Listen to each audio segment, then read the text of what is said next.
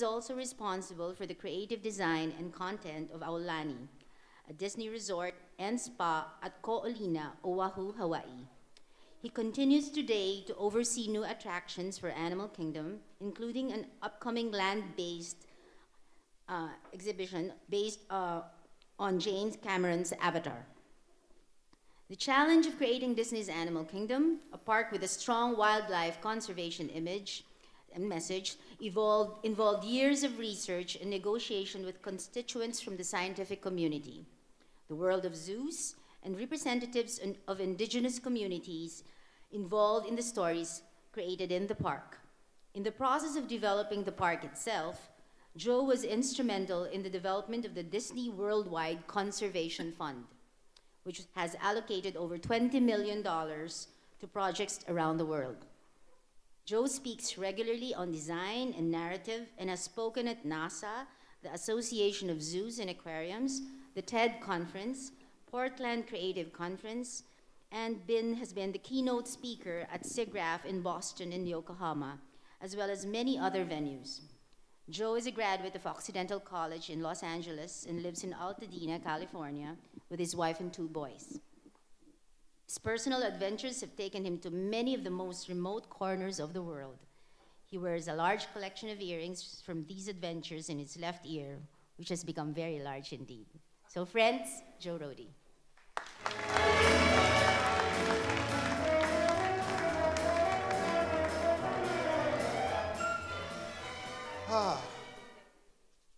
Okay, so I will attempt to make my remarks pertinent for the morning, and I'm going to talk mainly about the use of narrative as a tool, both in structuring places that people come and visit and move through, and the organization of teams to get those places done, to get them opened.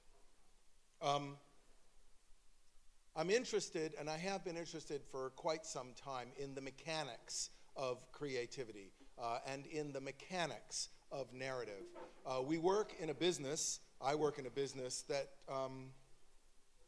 it's easy to simply drift into kind of a subjective attitude about everything. I like this, you like that, people like this. And yet we're given huge sums of money to do the projects that we do, and it seems to me that those projects should be done with something more than just a subjective attitude about what is or isn't good. So for quite some time, I've been very interested in studying both the psychology and, to the extent that I can comprehend it, the neurology of our reaction to the arts, of our reaction to narrative, and how that impinges upon our design. A lot of people who write about creativity and its relationship to the brain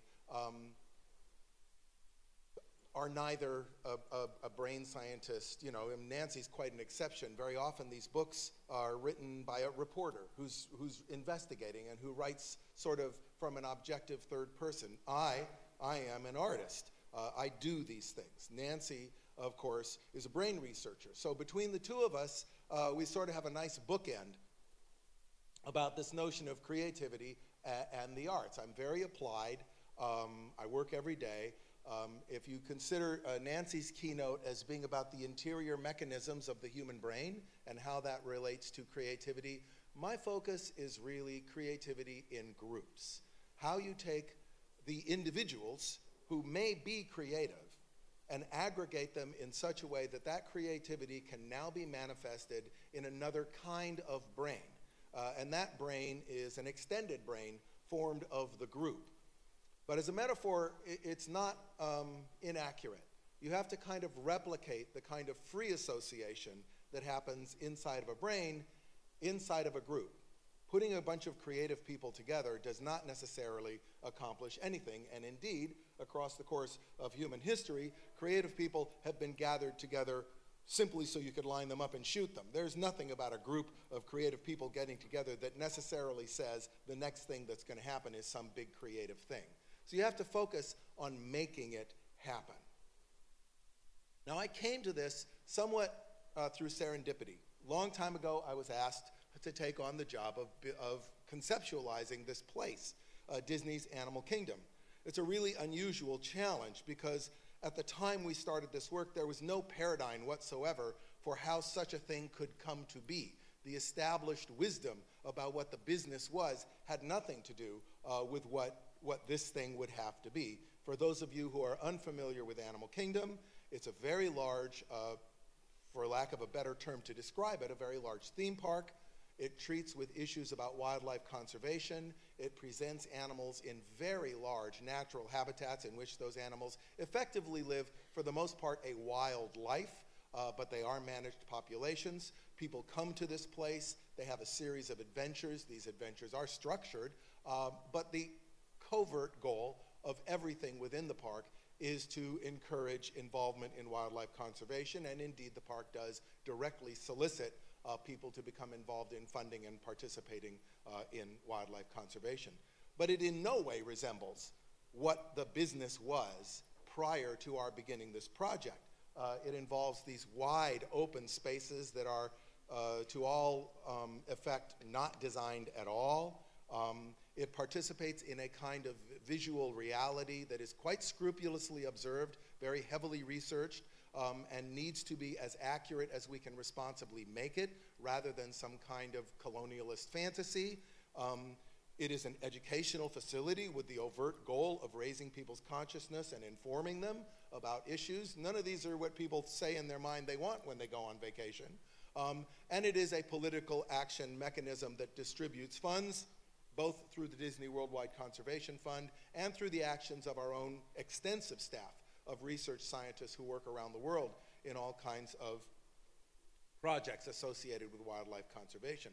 None of this is possible without addressing the basic core narratives, the basic core paradigms of what this business thought it was before we began. And in the process of going through all that, some things became clear to me. I became super interested in how this worked, and I've sort of developed a mode of working that is based on some of what I'm going to talk about today. So it's predicated on a few things that I would hold to be true, and I think that the various studies that are out there today tend to reinforce. We're living in a very peculiar time. I do believe we're living through a kind of Copernican revolution in our understanding of ourselves as a human creature. And the impact of this Copernican revolution will be as great in our own understanding of ourselves as the Copernican revolution was in our understanding of the planetary systems that surround us. And it will be as filled with friction, because there are bodies of thought with a deep vested interest in inductive assumptions about the human state that are going to come up in conflict with deductive revelations about the human state as we go through this. And not all of that is just a conflict between science and religion. There's the humanities, there's philosophy. I mean, what is the meaning of John Locke and his philosophy about human beings once it comes up against real statistical evidence and research evidence about the real way a human brain really reacts to societal impact? So it's quite an interesting time to be working. So in all of that, I have a little thread of work that interests me. And it more or less revolves around the functions of narrative in the human creature and how that works for us. Narrative is at the root of our divergence from other primates in the course of our evolution. There is a very good book I'll talk about in a second, Derek Bickerton, Adam's Tongue, which describes the moment of divergence between us and our other ancestors, and how language plays a role in this point, or how the evolution of language plays a role in this point. But you can bank on the fact that narrative is deeply embedded in our human state, that we talk our way through the existence that we have. The events that are actually happening to us are separated from the narrative we tell ourselves by fragments of time that are measurable.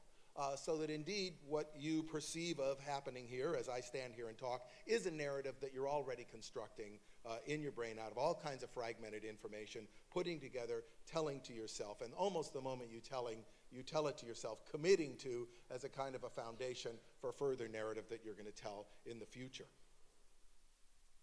In Bickerton's book, he talks about this moment in the evolutionary history of human creatures when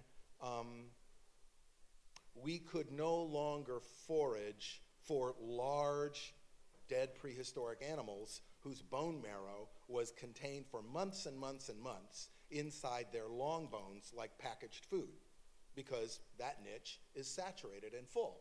And the next niche that's open is to go find small animals.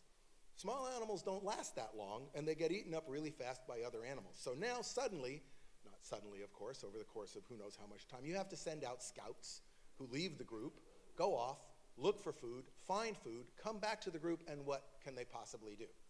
Without symbolic language, without displacement, without recruitment, without the capacity to communicate somehow to a bunch of primates who are sitting there with tiny little foreheads and a pretty dull look on their face. Well, you do what? To try to convince them that over 2 hills and on the other side of the river is a dead zebra that just got killed, and if we don't go over there right now and scare away 2 hyenas, there's going to be 40 hyenas and we're not going to eat. So we need to get up now, go over 2 hills, across the river to where the dead zebra is so we could get food. How can you do this? Without symbolic communication. So somewhere in this point, we become 2 things. Very social. We suddenly need to enlist a whole bunch of people in helping us, because it's not like all 40 of us stumbled across a dead mammoth. One guy found a zebra a mile and a half away. So the only way we're going to eat is by being social, by communicating with each other, by sharing information, and we need the means to do that. And the second interesting thing is this is not just verbal. This form of communication is physical. It's body posture, it's movement, it's facial attitude. It's not just words. That's important to me because I don't design verbal communication. I design places. So that's interesting.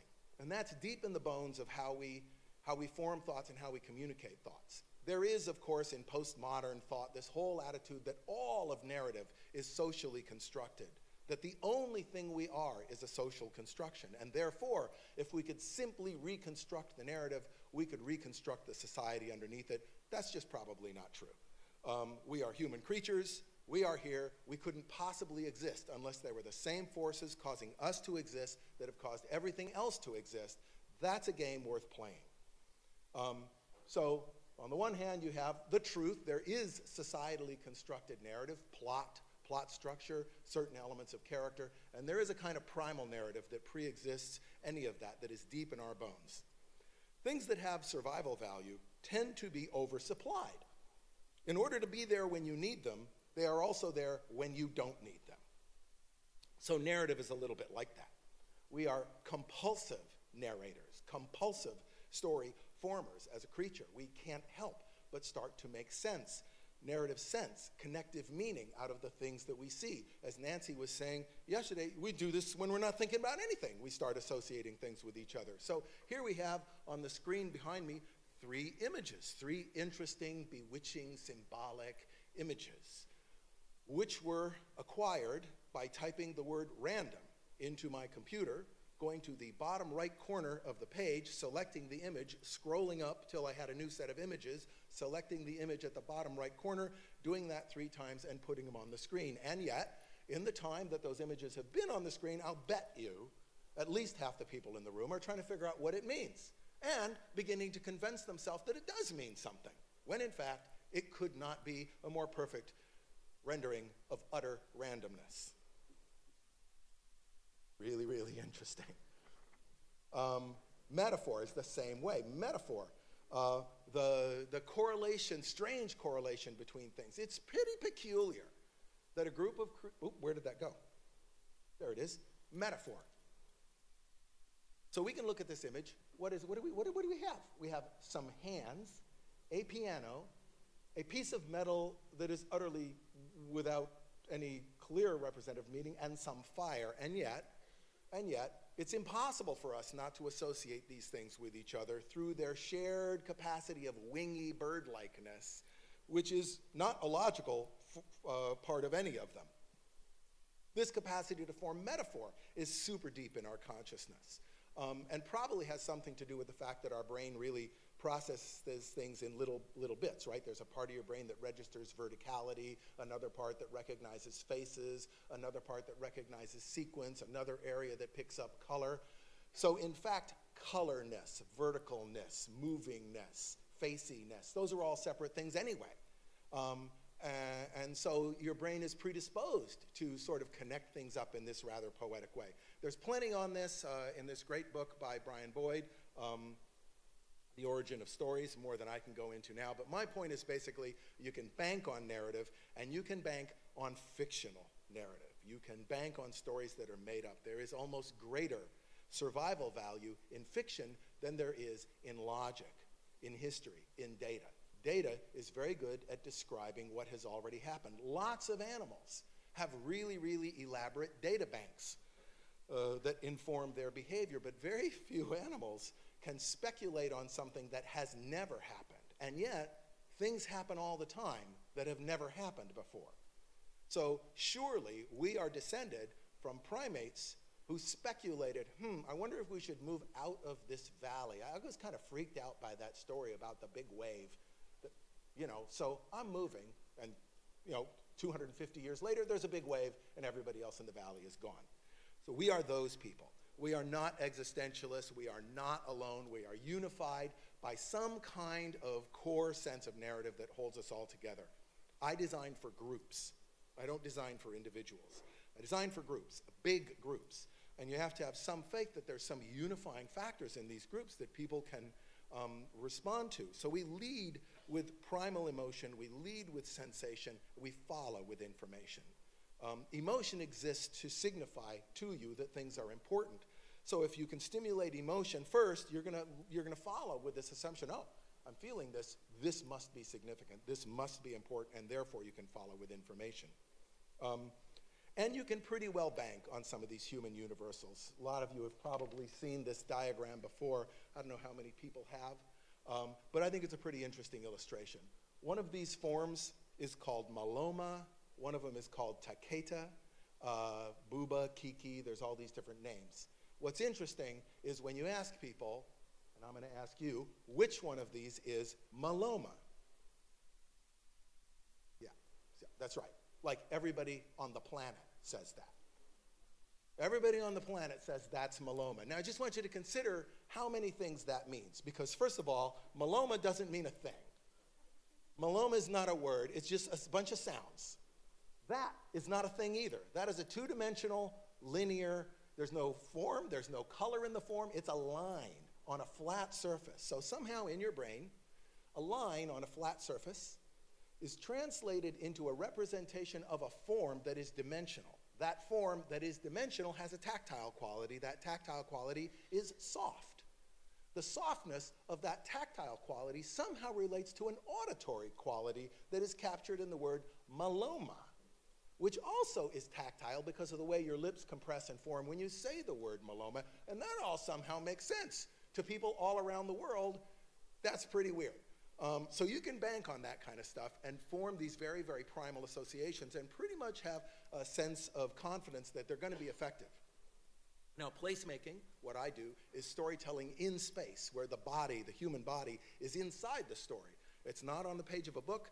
It's not on the screen. You're inside that story. So the spatio-tactile aspect of storytelling is very important to us. We are compulsive pattern makers. Again, go back to the origins. We formed our capacity to tell ourselves stories while moving through space. I happen to personally believe that one of the reasons so many of our words for abstract thought are spatial is because abstract thought itself was formed as our ancestors migrated through space. The future really is in front of you. I won't go into another whole lecture about that. But anyway, so pattern investment, pattern recognition is a big piece of what makes us able to form these stories. We love patterns. We're deeply invested in them once we find them. And this is one of the reasons. There are 4 deadly animals in these images, and they are really, really hard to see. That's bad. So you can imagine standing on the edge of the savannah all those hundreds of thousands of years ago with your buddy and looking out across the savannah and one guy saying, oh my God, there's like 45, 50 leopards out there. And the other guy saying, that is an ecological impossibility. There cannot be 40 leopards out there. I'm going to go check. We are only descended from one of those two people. And it is not the guy who goes to check. It's the other guy who sees like 40 leopards, because if you see 40 leopards, you will see one. So there's a lion there. No, there's a lion there. There's a Gabon viper here, which is a very deadly African snake. There's a leopard in there peeking out at you through the grasses. And there's a leopard in there peeking out at you from the grasses. Leopards, last man standing in the world of big cats, because you can't find them. But once you find them, I dare you to try to unfind them. You will not be able to unsee that lion once you see it. That is why we are so invested in the patterns that we do form, and there's tons of this in a great book, The Art Instinct by Dennis Dutton, which I won't go into now, blah, blah, blah. But you can bank on the fact that we are going to set and find patterns and invest in them when we find them. Now, narrative is a kind of big pattern, and as patterns go, I submit that narrative is a kind of fractal pattern.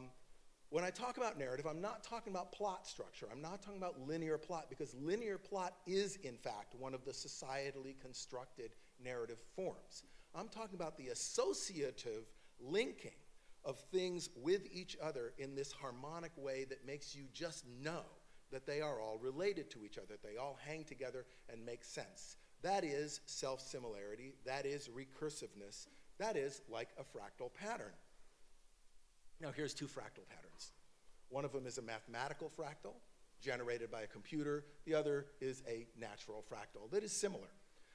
The mathematical fractal, of course, anyone who knows anything about fractals will know that if I zoom in on a single frond of that fractal, it's going to look just like the entire fractal, and it will infinitely repeat this form as long as I want to look, which will turn out to be not very long. Because, of course, the other thing our brain wants to do is pattern, pattern, pattern, got it, good, lock it, file it, let's move on.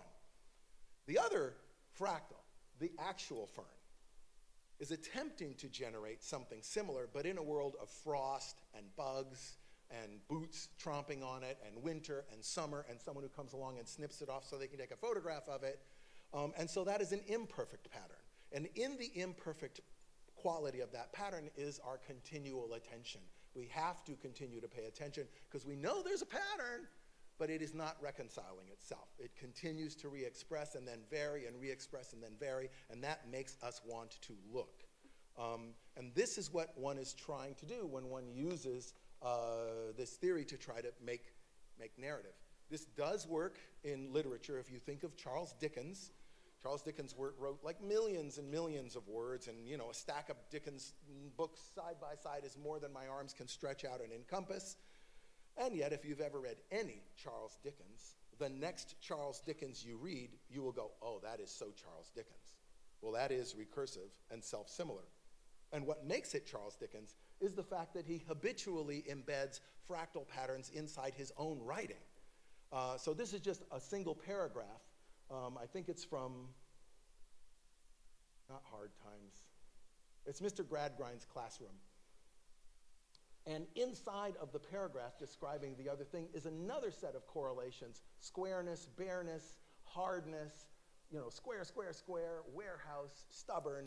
That itself is a kind of fractal. So these things are folded inside and inside and inside and inside each other. So if narrative is a kind of fractal pattern, fractals are dependent on something called a strange attractor, which is the formulaic element inside the fractal mathematics that causes it to generate a form that is recursive and self-similar. So what then is the strange attractor inside a narrative pattern?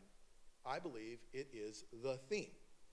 Typically, we are taught in school to derive theme from literature. We look at a piece of completed literature, analyze it, and derive themes from it. But in the construction of narrative places, what one does is place the theme at the beginning of the work and base all subsequent work on it.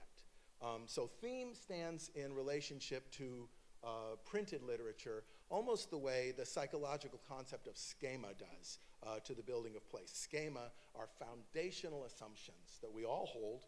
Many of them are prejudices, but we are deeply invested in them. They are very, very difficult for us to trade out. and all kinds of subsequent assumptions are piled on top of them. Schema leads directly to the problem of confirmation bias. Once we come to know and understand something, we tend to know and understand everything else that we learn and see in terms of the thing we already know and understand, so that we are just fantastically illogical creatures who are really easy to be led off to all kinds of strange places. But that could be useful if you're trying to advance the cause of wildlife conservation. Now, just to be clear on how theme functions, just a little illustration. This is a concept, the West. Now, just those words could mean anything to a room full of people like this here in the Philippines, anything at all. It could mean the entire West and its history. It could mean the American West. It could mean west of here, which would be China. It could mean a million things, right? We don't know what that means. It has no meaning. It is a setting. It is not a theme at all. As soon as I start applying settings to it, by the way, when I did this, I assumed it was the American West. Innocence versus corruption, the glory of nature, greed destroys all, those are themes. And the themes begin to color the potential interpretation of the setting so that it is more deterministic. You've narrowed the field from 360 degrees to, say, 45 degrees of possibility. So theme is the coordinating function that adds focus to these settings. Now, to a lone writer, this stuff is all implicit. A single writer writing alone in a room does not need to verbalize these things, does not need to say them outside of their own head, because their own head is the working system in which this is all being done. But in a large group of coordinated people, you need to say these things out loud. And you need to make sure that people hear them, that they can repeat them back, and that they can repeat back the founding diagram that leads to all further work. That's what helps the group start to function like a brain. So I'm going to just use my own project, not because I'm promoting projects, but just because I have slides, and I can vouch for the veracity of what I'm going to claim. So I'll just show you how this worked for us when we were in the process of developing Disney's Animal Kingdom.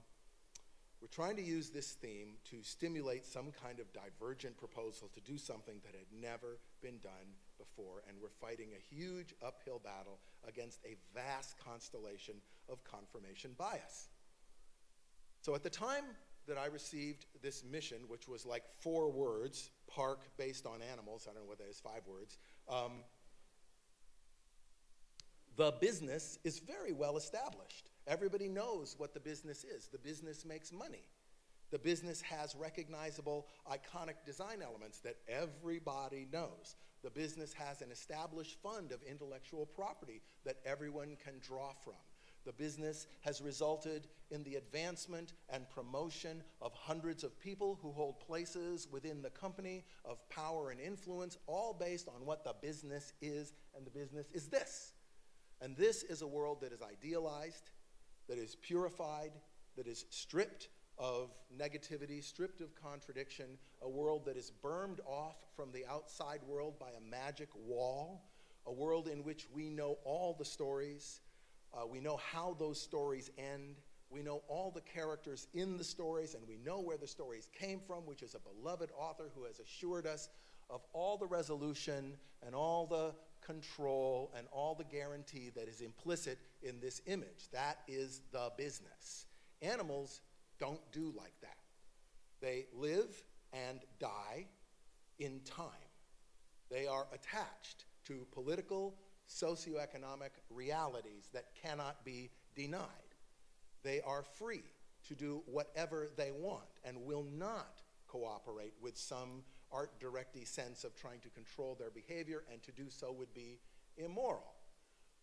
They have flies. They conduct bodily functions right in front of you. None of this stuff works with that image that was up there before. None of this stuff correlates. So there is no way to reconcile what the business is with what the mission is, which is to take that business and do something with animals without stripping the business back to its utter core and rebuilding a new set of paradigms around the essential nature of animals themselves, which nobody had done.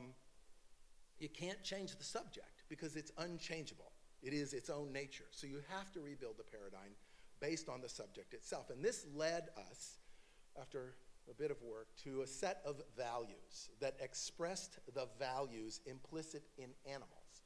And those values, there are several, but there's three that are worth talking about.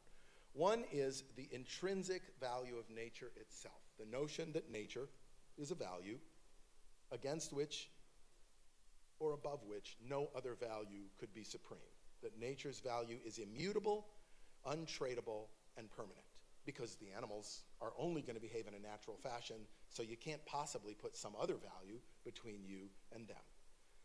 The second was this notion of adventure as developmental, not just physical, but developmental, that you should go places where you don't know what's going to happen. You should experience the unknown. You should see what you have not seen, do what you have not done, experience what you have not seen, because this will make you better and you will grow, because we don't know what these animals are going to do, so we can't guarantee you what they're going to do, so we have to create a place that is predicated on the idea that we don't know what's going to happen. And the third was this personal call to action, that the story would be about you and the choices you are going to make. And we built our whole place around these premises. Now, I'm just going to run you through an exercise. Some of you might have been there yesterday when I did this, so don't cheat. Just so you can see how this works, because it's very interesting. So, if I start with the premise that I'm going to make a place that is about the intrinsic value of nature, would that place poetically be more about architecture or more about landscape? Yes, I've asked this question all over the world, rooms full of 5,000 people, nobody says architecture, so don't worry if they all say landscape, everybody says landscape. So the moment they say landscape, this sets up a geometry, a link between the presumption of intrinsic nature and the expression in landscape. Now, this is an element of landscape, so clearly the job's not finished yet. We spend a lot of time sort of thinking this through. What kind of landscape expresses the intrinsic value of nature? Because clearly it's not every form of landscape. And we propose to ourselves, again, a set of questions. So if I'm dealing with the intrinsic value of nature and my form is landscape, is that landscape going to be formal or informal? That's also correct according to the rest of all humankind. So really what you're kind of doing here is starting to form what I think really are neural connections of association. Interestingly, as Nancy said, our brain is associating all the time. So once you get a team of people following this thought geometry, it's burned in and it's happening when they don't think it's happening. So they start to see it wherever they look. And it works pretty extraordinarily well. So we end up with a kind of a canon, a design canon, which everybody who's working on the project can buy into and which lends the project extraordinary consistency of expression. It makes it very highly correlated, very highly associated with itself. The metaphor of what it is about is expressed over and over again in every possible form, which makes it sort of a heightened state of the aha kind of response, right? Normally, when we're walking out in the world, our brain has to work really hard to find patterns, to reconcile them, and figure out their meaning. But in a place where all the patterns are preloaded and pre-reconciled, your brain is seeing way, way, way more patterns than it would normally see at a faster rate than it would normally see them in the real world, and it feels that. And so it's like, oh, I'm so proud of myself. I found more patterns. It feels really good. People talk about people feeling really good when they walk inside one of these places. I really think this is what is going on. You also have to do the counter-programming for the architecture, so you need an answer as to, since there will be architecture, how do you handle architecture? We solve that by saying that architecture within Animal Kingdom would be either subject to the forces of nature or would be celebratory of nature itself. I promise you, you can drive this down to really, really tiny scales of expression. I did this yesterday in another group, and I'll do it for you. But just bear with me. How many of you people have ever seen Disney's Animal Kingdom? Okay, so you people don't answer because you know all these questions. Everybody else, Just imagine it's 600 acres of land, which is like the size of Venice, Italy. 600 acres. There's a door. Is the door in a place about the intrinsic value of nature? Is that door wood or stainless steel? If there's a wooden door about the intrinsic value of nature, is that wood smooth or rough? If there's a doorknob the size of my fist on a door in 600 acres, the size of Venice, Italy, is it stainless steel or bronze? Because bronze will show signs of wear and patina. If there's a pattern the size of my thumbnail on the doorknob, the size of my thumbnail must be 1/10,000,000th of the surface area of this entire place. Is it geometric or is it organic? Now, by the time you've completed that kind of diagrammatic linking, that kind of association of thought, you could turn loose this room full of people who don't know me, have never been to Animal Kingdom before, and ask them to submit ideas to be in that park, and the incidence of propriety, the statistical incidence of those ideas being valid, would be way higher than random. Way higher than random. That's how this works. Once the associations start, they run, and they run, and they run, and they run, because you've already burned enough pathways for everything to run through. If I had a script in this place, would it be an improvisational script or a literal script? Improvisational, on and on and on and on. Is this a place where you expect to see primary colors or earth tones? And forever and forever and forever and forever and forever. So it's pretty interesting as a way to lay down a set of assumptions that then make everything rhyme with each other. You're basically creating associative links that once you've created them, they run on their own when you're having breakfast. And it causes the place to rhyme with itself in a really interesting way, so that everything seems to correlate. Now, we're putting your human body inside here, and we're preparing you for these moments that we cannot control. Moments when an animal might stop a vehicle, moments that could be moments of danger, that in a place that had proposed perfection and control, these would be mistakes. But in a place that proposes nature and adventure, these are the ultimate expression of what the place is about. They also allow us, and this is important for museums, to load the experience with very high positive emotional states. These positive emotional states are coming, A, from moments of high excitement, and B, from this extraordinary state of correlation. So once you have a powerful emotional state, since emotion exists to signify that what is happening is important and worth paying attention to, you can now get people to pay attention to something. You cannot get them to pay attention by coming at it the other way. Nobody wants to listen. They want to listen because they're already excited, they're already emotionally engaged. Now they will listen.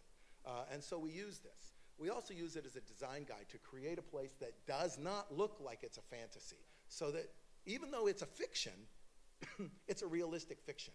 It is not fantasy fiction, it is documentary fiction. So you feel like the world that you're in is consistent with the stories that you're telling, and therefore the actions that you take in this world have a kind of validity like the actions you might take in the outside world. So the objects are not held together by their logical association with each other. They're held together by their common association with central ideas that are expressed through all of them, basically through metaphor. Now this works for the product, but it also works for the people. Human beings are narrative creatures. They just are. They're narrative creatures. So therefore, if I was to collect together a group of narrative creatures and try to get them to cooperate with each other, the best tool I have to do that with is narrative itself. So what we try to do is impose a kind of structure that is sideways and separate from the hierarchical structure of the organization. Hierarchy is a kind of logical way of organizing human effort so that things can get done by having a small number of decision makers and a large number of people doing work. But it doesn't necessarily have anything to do with motive.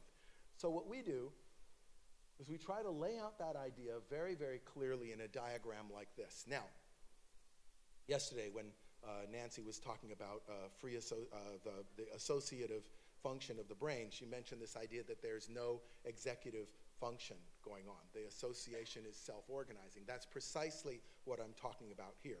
In the center of this organization is nobody, only the set of ideas.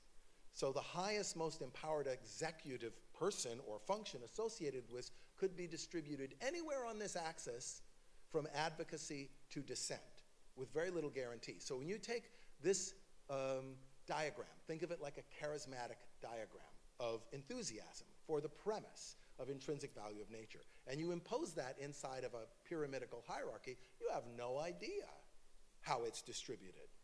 The president of the company there, and the head of maintenance might be there, and the chief writer might be here.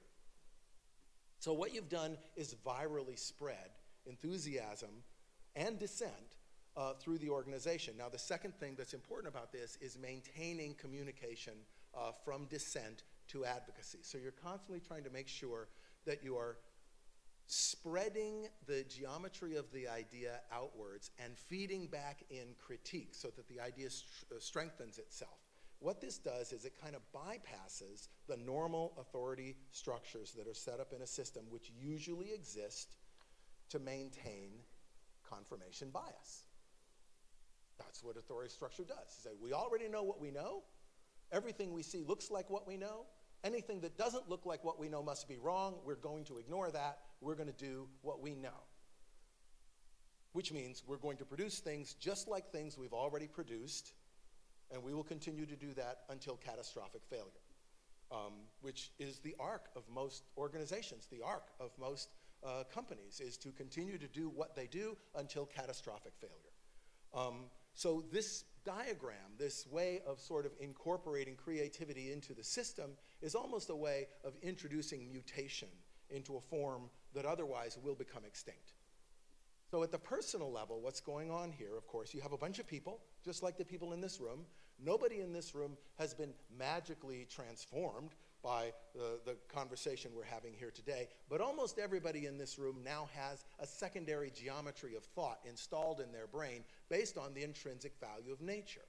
So were you all to be on my team, I would now have this extraordinarily diverse chemistry between my idea, represented in the pinky color, and any single individual's self-image, self-history, and personally held set of beliefs represented by the yellow. And there's all these points of intersection, and while you're driving to work, while you're eating breakfast, while you're talking to your friends, your associative functions are grinding away, grinding away, grinding away, and every Monday morning people walk in and go, you know, I was surfing and I thought of this thing. I thought of this thing about the project. I thought we could do a thing. It's like the wave, you know? I don't surf. I've never surfed in my life. I could never have this experience. I could never have this insight. I could never find the benefit of this insight unless I had this mechanism to harvest the free association of people involved with the project.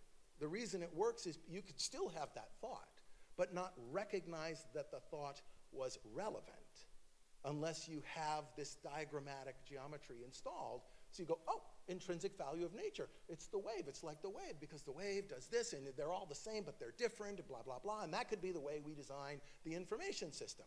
I'm never going to come to that conclusion. That's not me. That's somebody else on my team. And this just multiplies and multiplies and multiplies. So it vastly enriches the unpredictable feedback loop of input into the system, which is completely separate from the executive loop, which is very deterministic. That's why it's really valuable. And it has this extraordinary ability to modify missions. Missions are, for the most part, executive.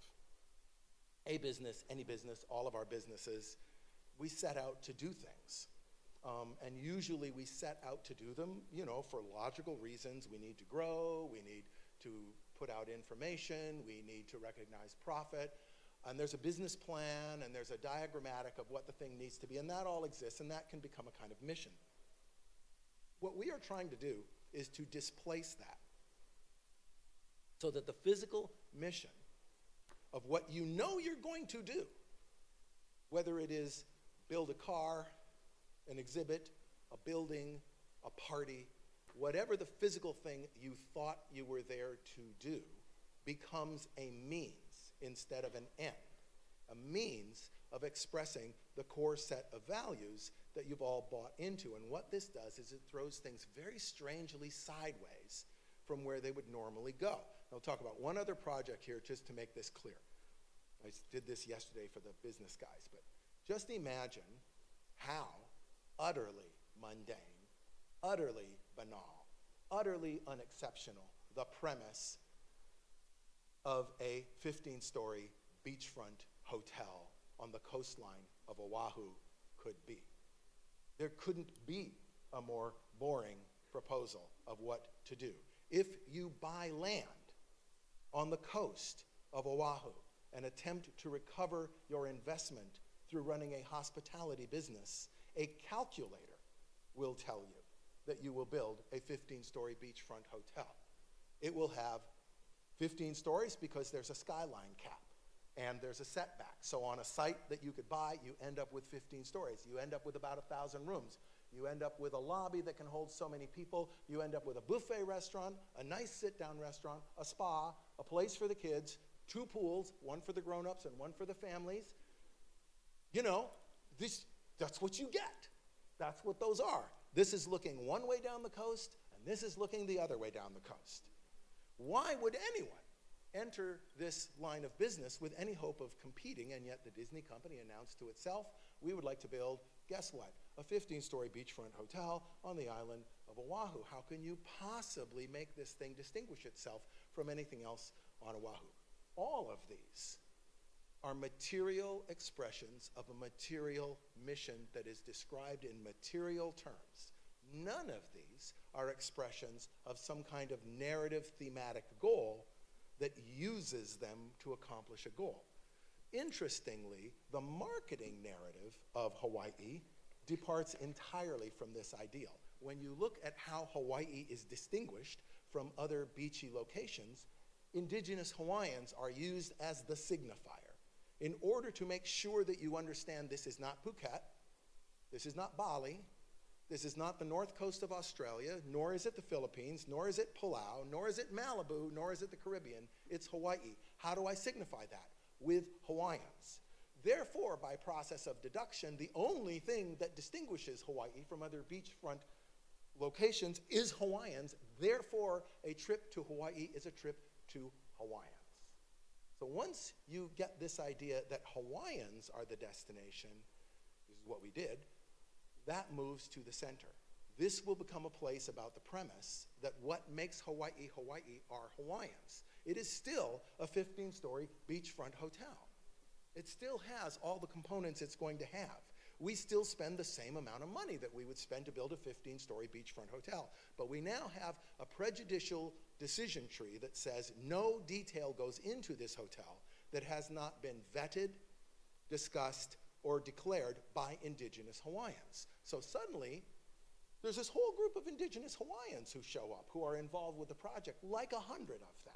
Thought leaders, priests, writers, philosophers, professors, artists, sculptors, musicians, and we basically take what it is they want to say and turn it into the entire physical appearance of what we're going to build anyway, and end up with a place that is remarkably distinguished from any other place, and that rewards the actual expectation that made you choose to go to Hawaii and not the Caribbean, which is Hawaiians. So it's really interesting. So the art program for this entire thing is not determined by us, not us at all, but literally offering up huge surface areas of this building to become the art program by which Hawaiians speak about what it means to be in Hawaii. It's the United States of America. It is illegal to hire people on the basis of race, creed, religion, etc., but it is not illegal to stop them from applying for jobs. So if you are the first company to ever build a resort facility predicated on the idea that only indigenous Hawaiians get to describe Hawaii, guess who shows up to work applying for jobs? Lots of Hawaiians. So 80% of the people who opened this resort had never worked in a resort before, because you can teach people how to pour wine and dress a bed. You cannot teach them to be Hawaiian. So now,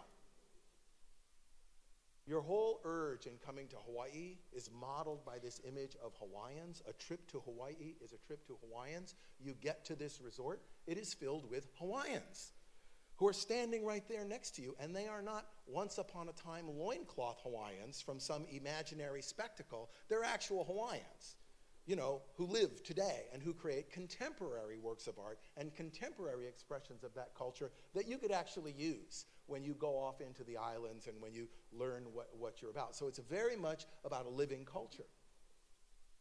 So in order for people to understand this, you still have to signify it. You still have to build into the place itself the connotation that this place signifies.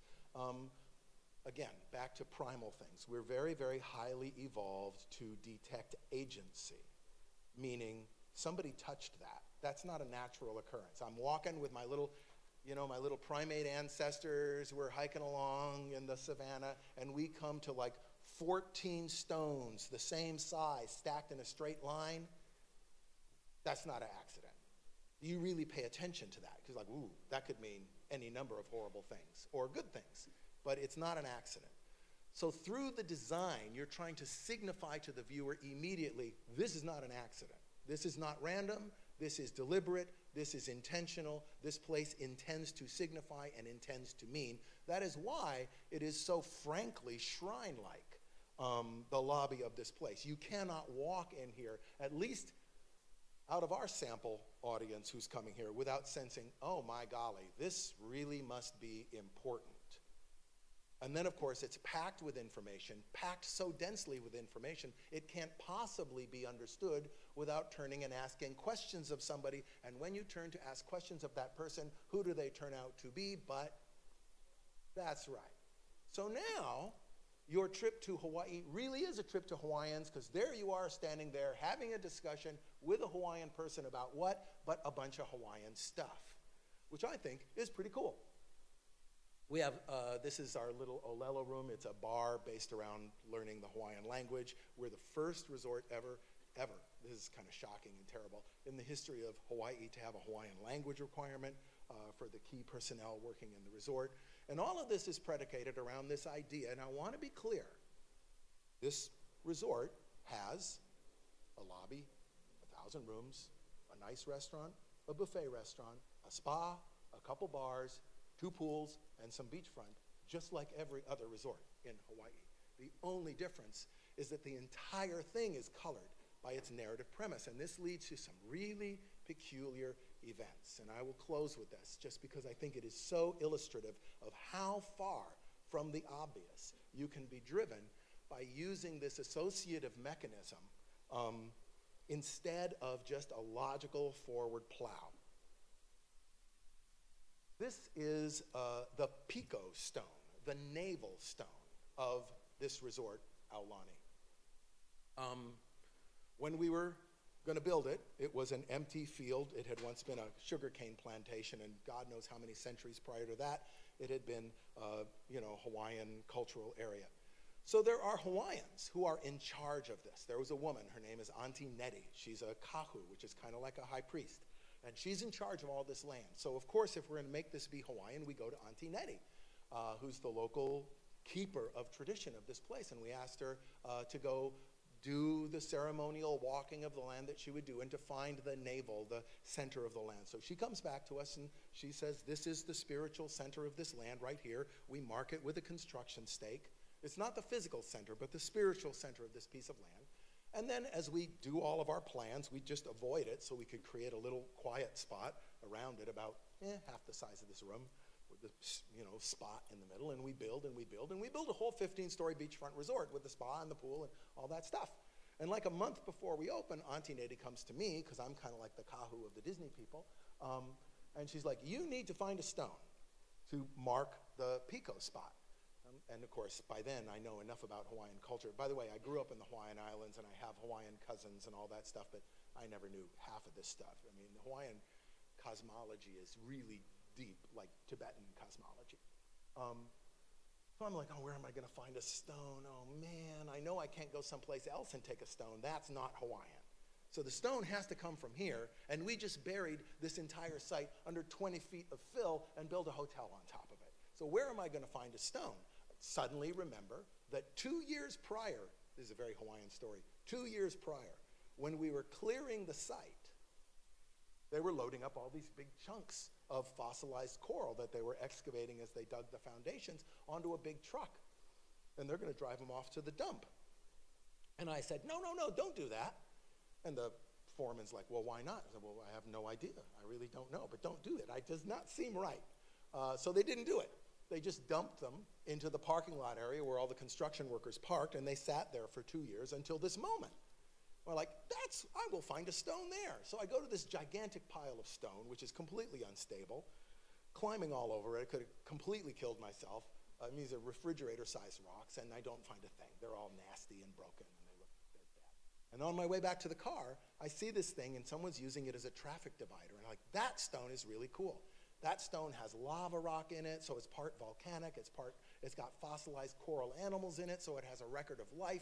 I like this stone. So we call Auntie Nettie. She comes and does her prayers, and then the other Hawaiian guys come, and they bathe the rock, and they wrap it up in coconut fiber, and they lift it by hand, and they carry it, and they plant it, and they do all their ceremonies. And people start leaving real offerings in front of this stone. So this is why I think this is so interesting. The premise of building a 15-story beachfront hotel by a giant international company with deep vested interest in protecting its intellectual property results in a place that is so embedded in Hawaiian culture that were we to tear down this entire resort, we would be forbidden from touching this stone. The stone no longer belongs to us, but in fact now belongs to Hawaiian culture and will be sitting there when this resort has crumbled into dust and is gone. That's pretty interesting for the difference between a material intention and the potential expression that comes from imposing this narrative diagram.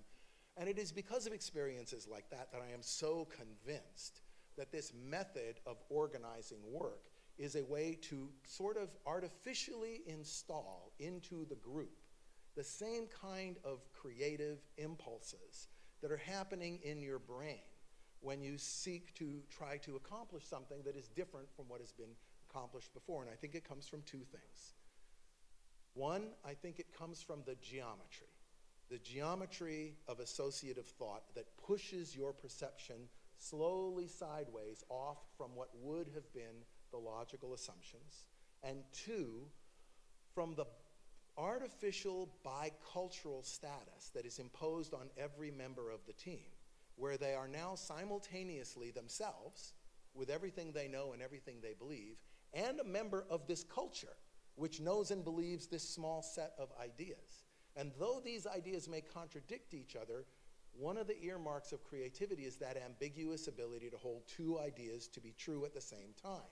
And it's out of that that the ideas come that make these places so unique. And I do not believe that this is something that needs to be limited to what we do at all. I think it's eminently teachable. I think it's transferable. I think it works, and I think it could be useful to people all over the place in all kinds of modes of expression. And that is what I have to say about that.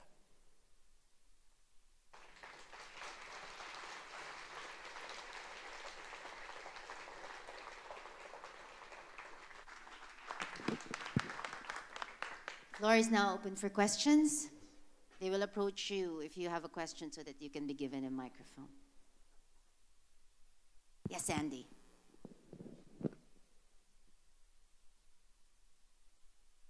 Morning. Thank you very much. You were telling us, sorry, I'm Andy Giger from Science Center Singapore. You were telling us how powerful it is to tap into the primal associations of everyone to tell a narrative. And you were using your nature conservation message as an example.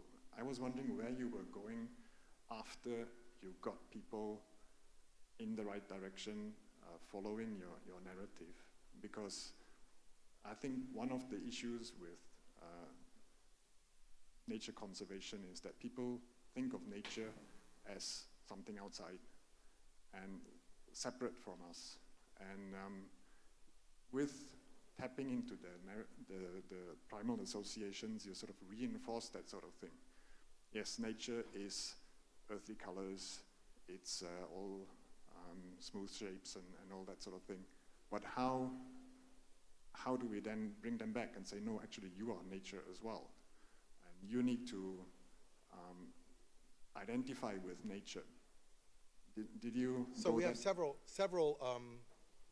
thrusts. Just speaking of Animal Kingdom in particular.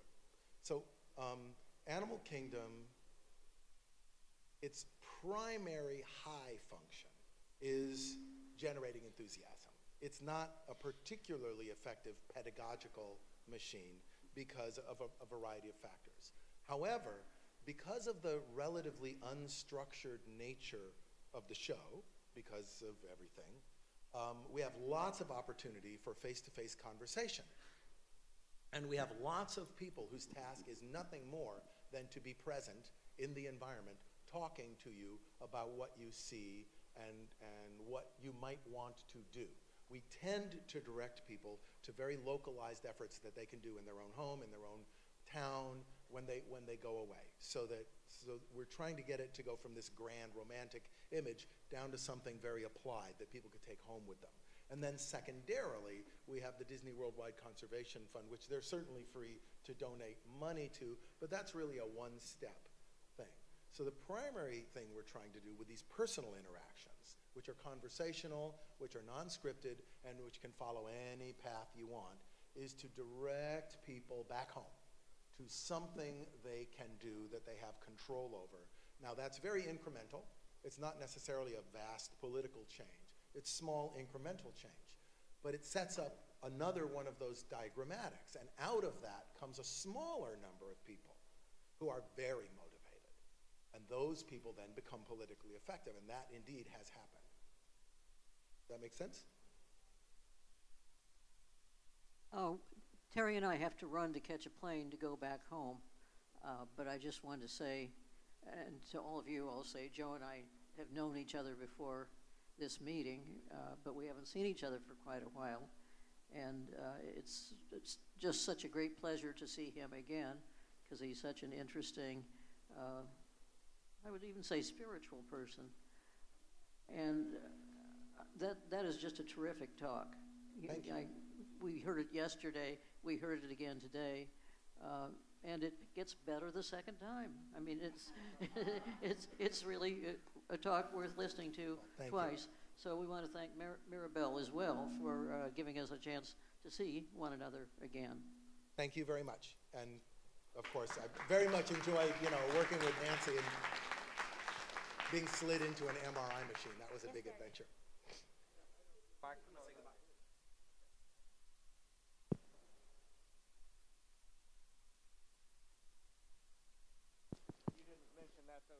Oh, that was just the poacher scene. There's a poacher scene. Thank you. I was there. Thank you. Oh, great. Next question, please.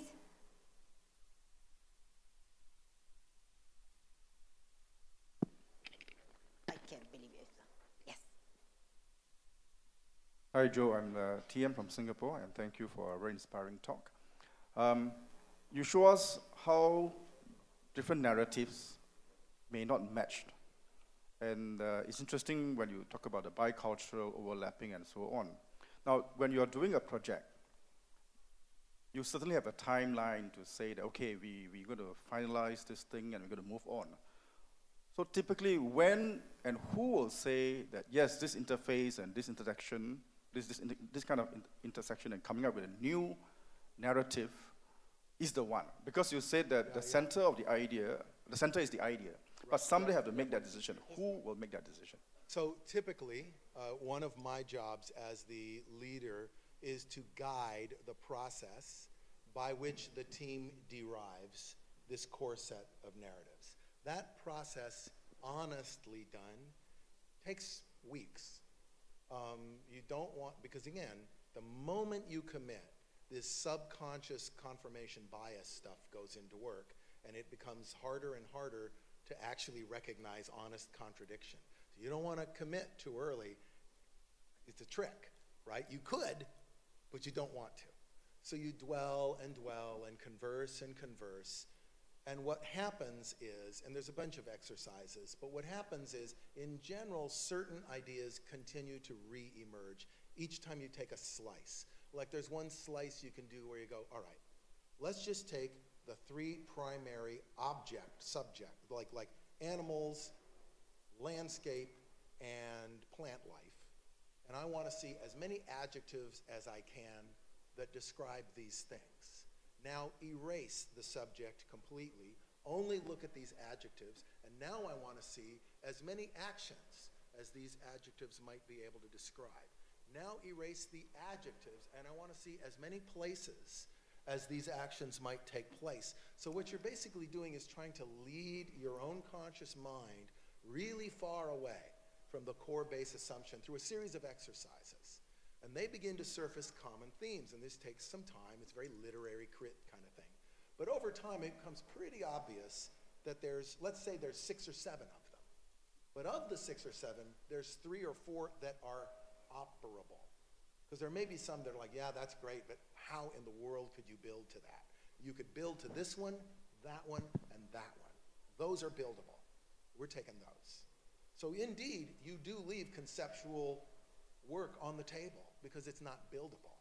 And you strip down to what you can do. But it takes some time, and it is a series of exercises, and the exercises are designed to distract you from what you would, because everybody wants you to just go, oh, it'll be like a zoo, and we'll do this, and then, it'll be, and then you could do that in a day. But then you end up with one of those white towers on the beach that looks like everybody else's white tower. So it takes time, but it does not take a lot of people, like 4. Not a lot of people. By the way, the whole concept of brainstorming in large groups was debunked within 5 years of being announced to the market as a thing. It's not a thing. The only form of cooperative developmental behavior that has statistics to back it up is dyadic, that is pairs. There is no statistical evidence to substantiate any other form of idea generation with data other than pairs. No matter what you read in one of those little 45-page airplane books that you buy on the business shelf, just so you know. Yeah, creative collaborations are in duos. Yeah, they're big examples on that. Graham. Graham Walker at the Australian National University. You talked about positive emotions. I can't do that. And, obviously, especially in the Science Centre world, we use positive emotions to, engage people a lot. But we just heard reference to that rhino picture, and that's, it's very clearly laid out, probably not to bring up positive emotions. I wonder what you thought about using negative emotions, especially when we're trying to drive behaviour change and things like that. There are 2 things going on, okay? One of them is emotional charging, which is, in fact, does not all have to be positive. You have to be careful how you frame negative emotions. Just careful how you frame them so you don't fall into this hopeless abyss. But you can frame negative emotions. They are motivating, and a lot of people are motivated by anger, motivated by a sense of, motivated to be involved. Secondarily, we have to acknowledge in this context of this place that we are telling a story that is true and unresolved. And because it is true and unresolved, the narrative is open to engagement. You can be involved in this narrative. It's not over. It's not finished. It is open. That's the second value of that. The other positive emotion simply comes from the correlation itself. Now, I'm stepping outside of my professional sphere, but this is what I think is really going on, that it is a neurological function. We want to find patterns. And in the outside world, it is very difficult to find patterns that logically make sense. There's tons of Brownian motion, tons of contradictory information. When you enter a place where a designer has predetermined that nothing exists except actions and objects that correlate and rhyme, The brain still believes it is discovering these things. The brain doesn't have, just like with fiction, just like with the paradox of fiction, we cry when, the Little Mermaid, loses her voice. We cry at these movies when we know full well the thing I'm watching never happened. The people who I'm watching are not real. The events that led to this movie being on a screen are entirely commercial, and I'm still somehow emotionally engaged. In the same sense, in the physical environment, I am still engaged.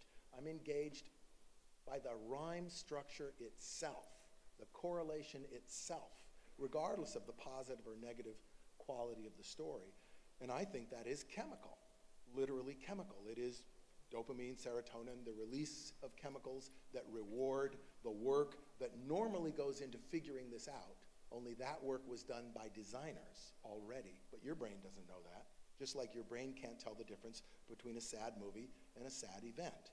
So the other positive emotion is simply the reward structure of narrative itself happening when you're in this space. Does that make sense?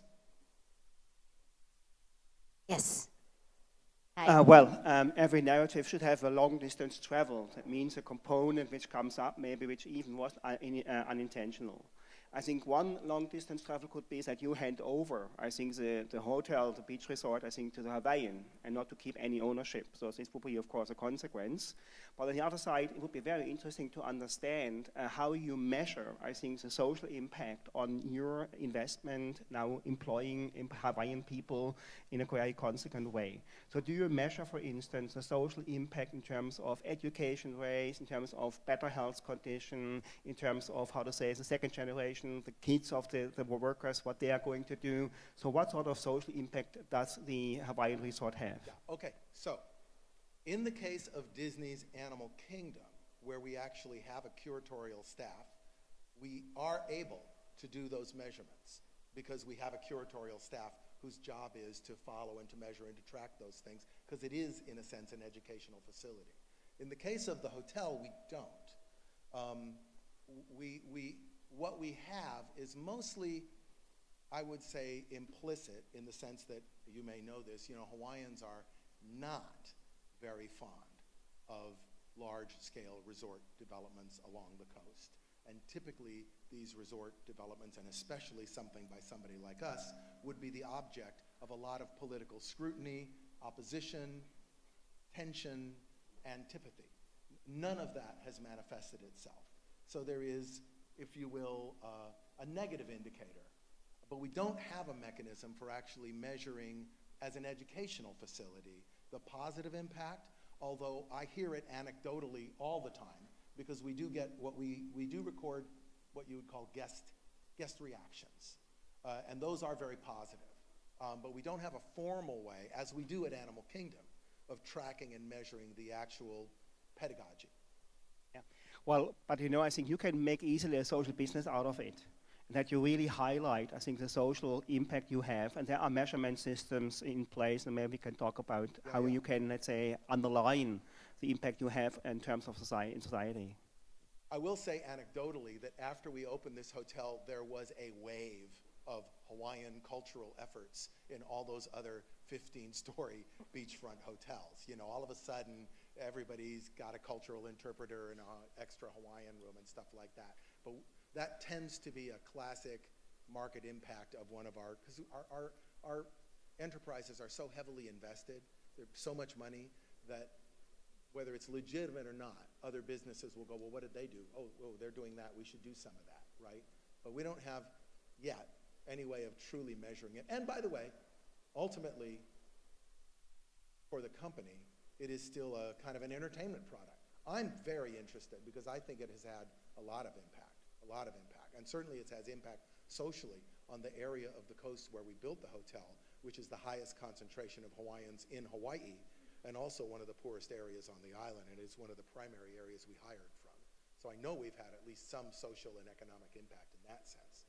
Anyway, but that's a long conversation. Over on this side, I saw a hand. Kenya. Hi, Joe. I'm Daniel Tan from Science Center Singapore. Just a bit of a design question. Earlier you shared with us that the Animal Kingdom is realistic fiction, and we hear that in the intro that you'll be working on, or you are working on Avatar, which is fantasy. So will that be a contradiction? Is that a challenge in design? And so that's a good question. I mean, it's sort of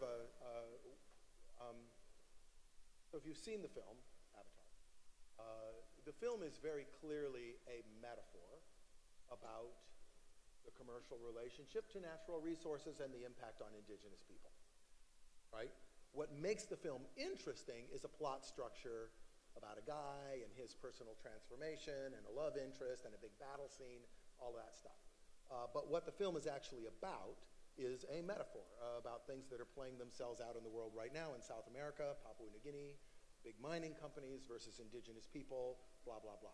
So what we've done, because it is so classic, right? Anything that goes into Animal Kingdom can only be an expression of the value system that is the grid by which anything gets into Animal Kingdom. So Avatar at Animal Kingdom is only about the intrinsic value of nature, transformation through adventure, and a personal call to action. Now, how many people have seen the movie Avatar? I'm going to say that again. Intrinsic value of nature, the idea that nature is a value against which no value can be held up by comparison and succeed. Transformation through adventure, the idea that adventure is a path of personal transformation, not simply physical challenge, and a personal call to action. I would submit to you that that's exactly what the movie is about. And so as long as we restrain the movie itself to those thematic elements, it slides in perfectly as a giant metaphor into Animal Kingdom, and then our visual treatment is, believe me, because it's painfully difficult, extremely photoreal.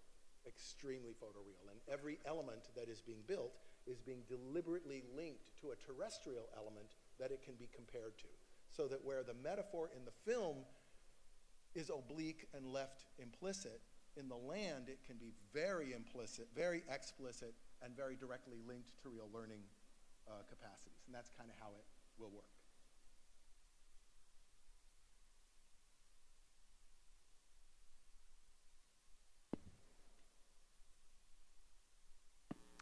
Joe, hi, it's Jim from the Natural History Museum in London. Thanks for exciting talk.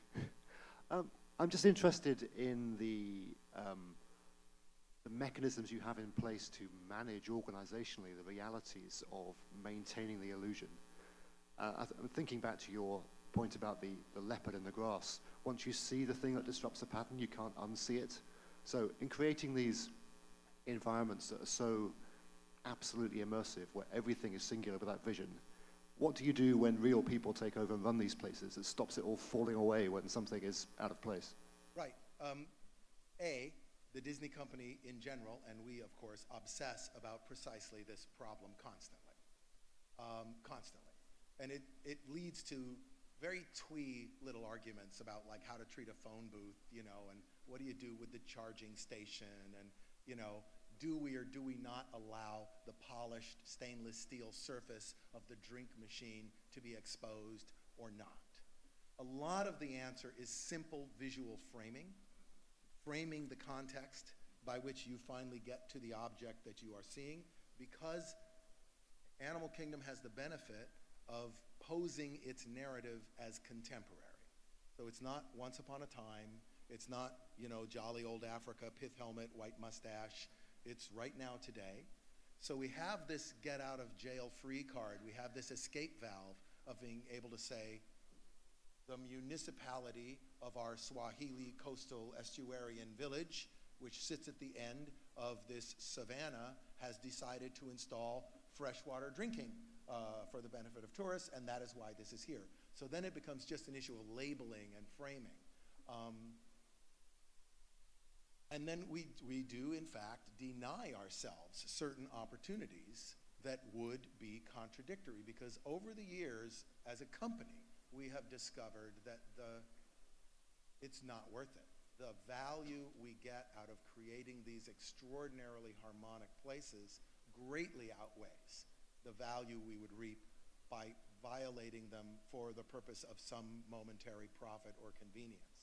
And we've tried it and experienced dramatic challenges and had to come back around and reinvest in pulling ideas back inside this narrative construct. So in general, I don't experience too much of it.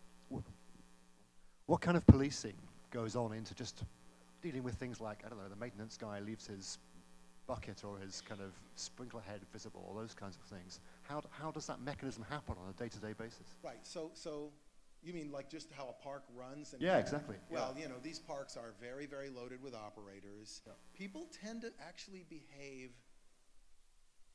you know, we have a particular culture that is our culture of people who come. And they behave, in general, pretty well.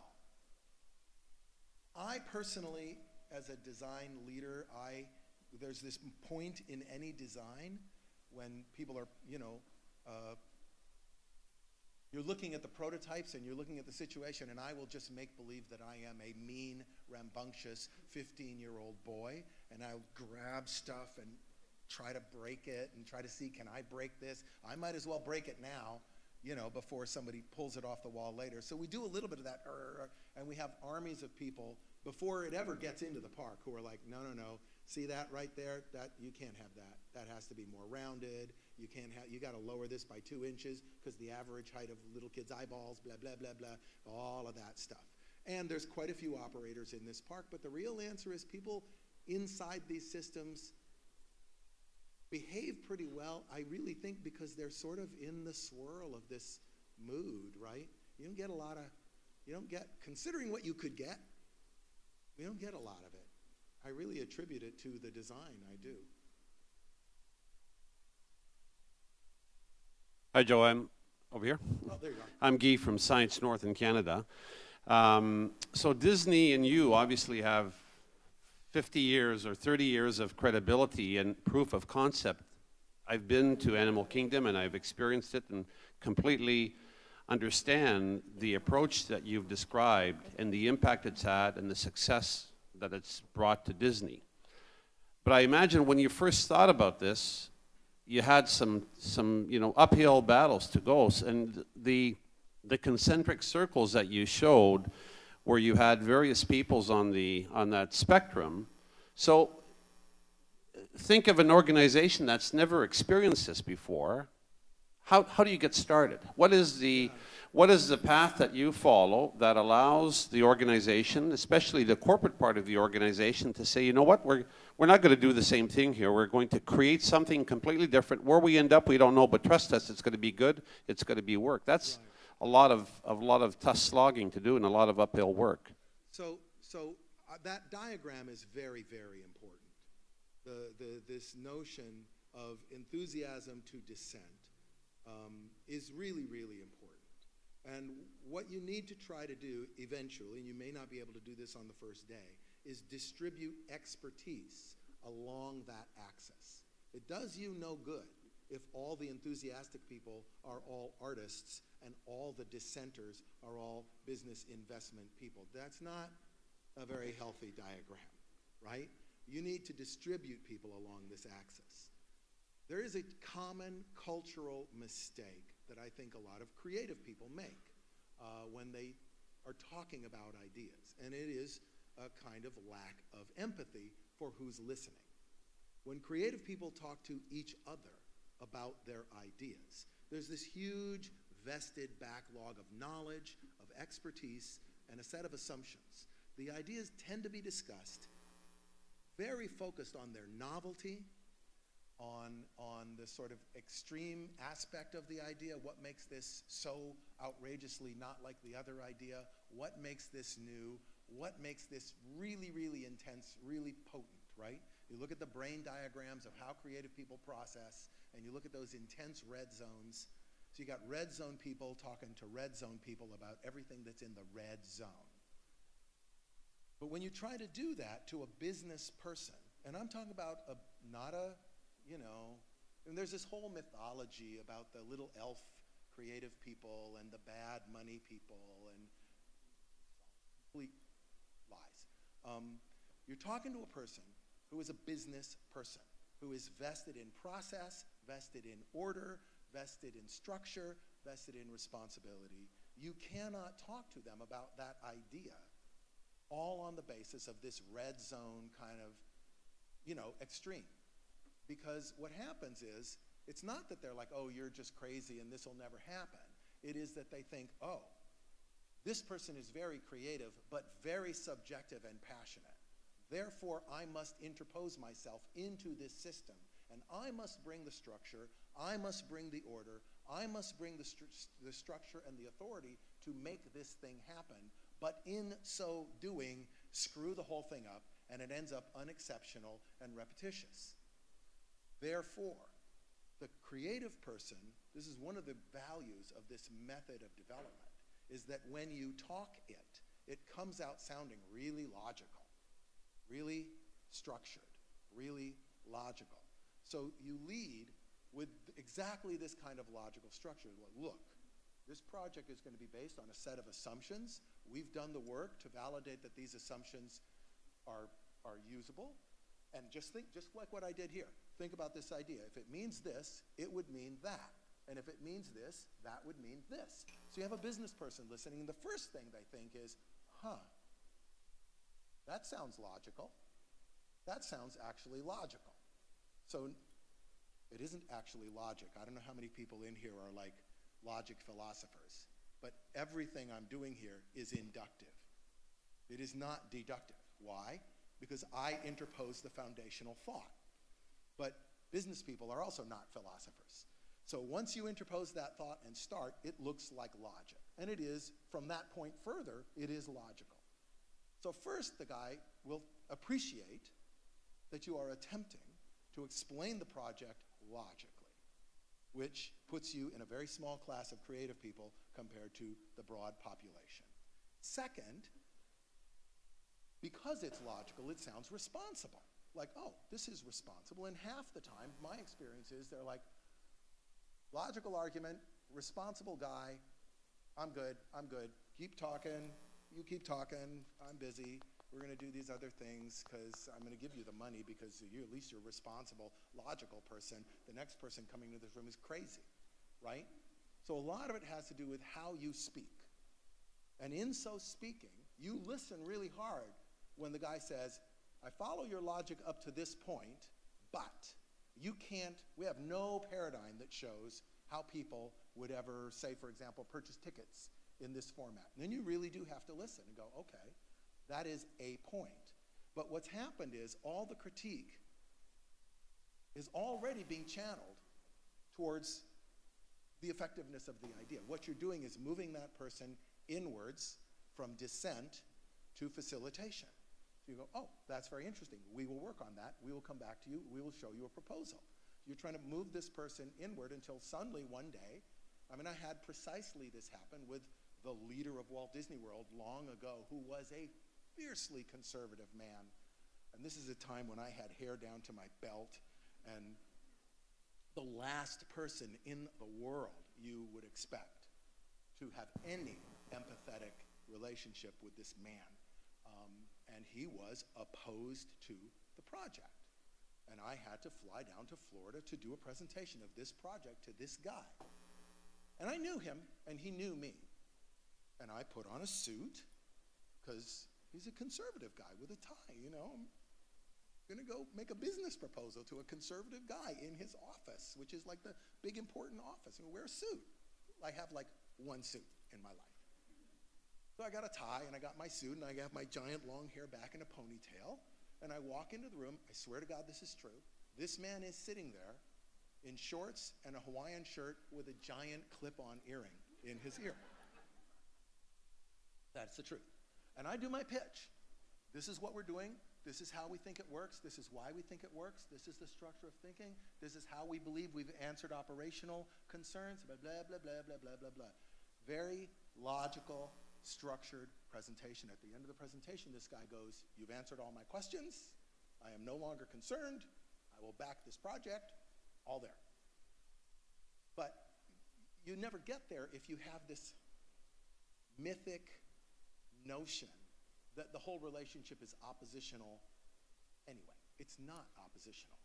It's not oppositional. It's very, very rare to have an actual mean guy who's the business person, who's actually malevolent. That's just paranoid. That's not what it is. So you have to be empathetic and try to express the idea in terms of who you're talking to.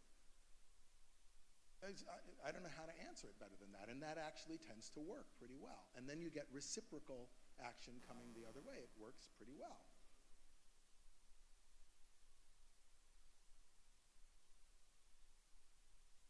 Questions? Yes. Yes, you look. Yes. Hi, Joe. Sorry, I'm Shamini. I'm from Kuala Lumpur, Petroscience specifically. My question revolves around that hotel, Alani. Yeah. From the commercial sense, it's got very good appeal with that Hawaiian framing theme going on.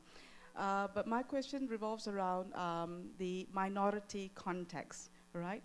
Racial discrimination to be in particular. What kind of a signal are you sending out from the Disney perspective, by focusing on this area? And how do you have you been labeled by any quarters as being racially discriminative in that sense? Or does it really matter? How do you handle the situation? So if you back up and look at the context of Hawaii itself, peculiar history to Hawaii. Its historical process by which it was absorbed into the United States of America is very unique. And so the position of Hawaiians in Hawaii compared to a lot of indigenous people in the American sphere is also very unique because not really a military conquest. Typically in America, frankly, the rest of the United States of America, there's a military conquest, indigenous people are rounded up, they're put on a reservation, the centralized government facilitates and funds the establishment of infrastructure and subsidizes the movement of people to occupy the territory the indigenous people used to occupy, and they now are categorized on a reservation. None of this stuff happens in Hawaii. So you have indigenous people spread all over, kind of randomly spread through the society. But there's no avenue for self-determination of the narrative of who they are. So visitors come to the island, and I do believe that a substantial number of these visitors are looking for a real experience of something real, because that's the bait, right? So they must be coming for something real, but they can't find it because it's not really being provided. So what we're trying to do is just create a platform that allows the conversation to be more controlled by people who own the subject matter, which are, for the most part, indigenous Hawaiians. Now, in Hawaii, because of everything I've said, that's a very broad category. A lot of people trace their ancestry back to being Hawaiian and will claim Hawaiian ancestry who you wouldn't know to look at them. As a matter of fact, a room full of people like this, virtually everyone in this room could look like someone who claimed their ancestry from a native Hawaiian. Cousins don't look particularly Hawaiian, and they're Hawaiian. So what you're trying to do is to sort of us, the Disney company, step out of the picture, where we become sort of the invisible facilitators of a conversation that is really taking place between visitors and Hawaiians, which is predominantly carried forth through the art, which fills the resort, so there's a kind of implicit voice there. And then through whatever conversational relationships happen with the staff, who are predominantly local for a variety of reasons, including their desire to work in a place that at least has some dignity and respect for what they might want to say about themselves. And then we just kind of get out of there. Just get out of there and let people meet people and talk to people, let people see the stuff and ask questions about it. Not to interpose ourselves as a interpretive function. And in between. Because then I do think you get into all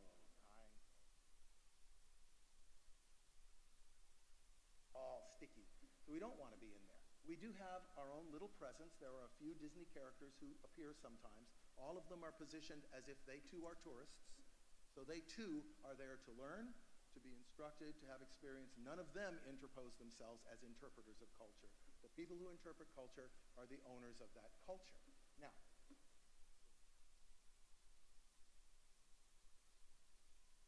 is the commitment to the idea.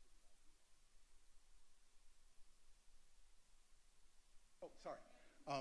If there's a race, I'm just curious to vibration in know. there. Yeah. Sorry, I'm just curious to know if you've been labeled by certain quarters, by being the that. one critique we received, because again, I think this is really interesting. When I was young, Hawaiian culture was probably at its absolute nadir. This is the 60s, right? It really went through a remarkable renaissance in the 70s and 80s. We committed ourselves to a certain idea, and that is the idea that Hawaiian culture is a contemporary culture entitled to contemporary self-expression, and that these people, therefore, who are around you and the art that you see is legitimately Hawaiian, but contemporary, expressing the idea of a living people who are with us today, who have something to say about being alive today. There is a subcategory of people in the intellectual framework of Hawaii who say, what is legitimately Hawaiian is that which was Hawaiian before the first Europeans set foot on these shores, and that is all that it is Hawaiian. So by virtue of being contemporary, this stuff is illegitimate because it is compromised by contact with outside influences and is therefore not Hawaiian. And by the way, I think that that is perfectly legitimate and clear as a critique. But in order to create a piece of narrative, you do indeed have to commit yourself to some narrative thematic premise, and our premise is precisely the contemporaneity of Hawaiian culture, and therefore we have to leave these critics to their critique, right? You have to. They are entitled to their critique. It's a legitimate conversation that Hawaiians can have with Hawaiians about the position of Hawaiian culture in the modern world. Is not our place to engage that critique. That is a critique for Hawaiians to engage. In general, we've had strong support for what we've done. But as I say, there is this very specific critique which has to do with the whole premise of contact. And so that, I think, is irreconcilable, really.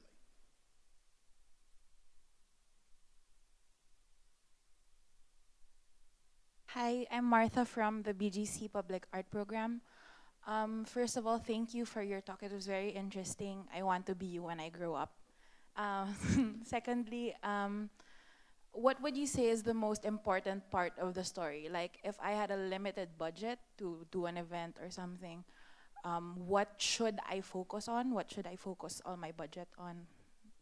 I think the internal, cohesive rhyme structure is the first thing you want to shoot for. Before plot, before any kind of message, the simple correlation of, boy, these things all come from the same spirit. These forms, these actions, these sounds come from the same place. And you feel that, you sense that. It's just a sensory sense that, boy, this really hangs together. And since it hangs together, it must intend to signify, because clearly it's full of intention. That's why it hangs together. And just get that. And then from there you can add a single emotional message, a single intellectual message, and you've done more than most designers do. Because really, a lot of design is just, ooh, that's cool, and that's cool too. Spaceships are cool, and I like dogs, and I like red. Ooh, to have a red dog and a spaceship, and just like completely nuts. So number one, I really do think is this sense of, wow, whatever this is, it really hangs together. It hangs together. Do that first, and then you add whatever you can on top of that. You don't really, it is utterly detached from the question of budget. You could do this with a napkin. You need nothing to do this. It is an attitude about composition, not a material question of scope.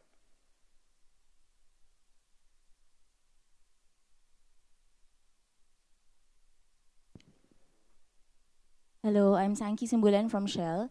I just like to know how you continue to thrive, how you continue to nurture your own creativity. It seems like you have been blessed or born with this creativity, but how do you keep nurturing it? And also, how do you inspire others to be creative, especially those who are not so, not probably born creative?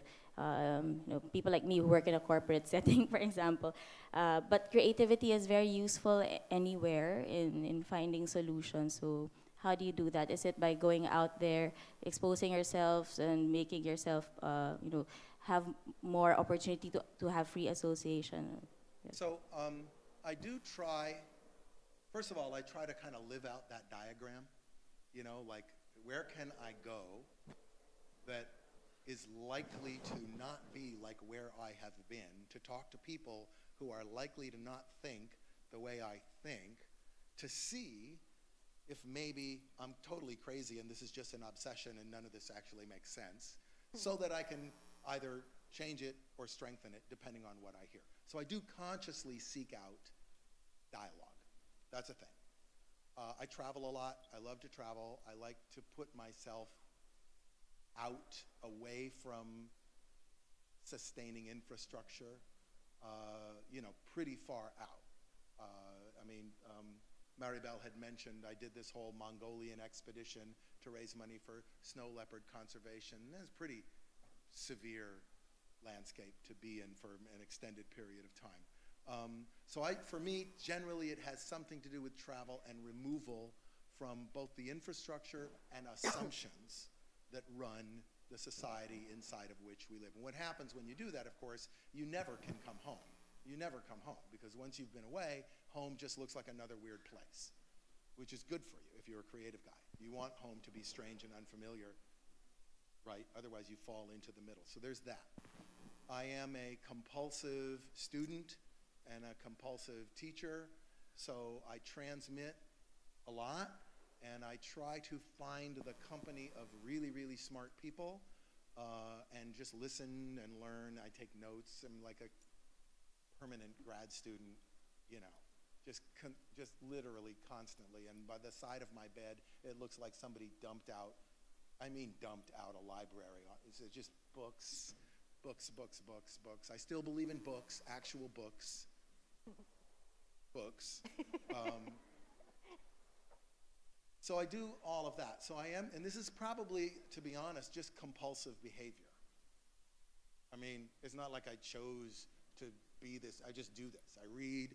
I gravitate towards, love being here, smart people who know things about stuff. I love that. And to get away from the systems that cause you to not question the system, right? Get away from wherever you are, get away from there, go someplace else. Thank you.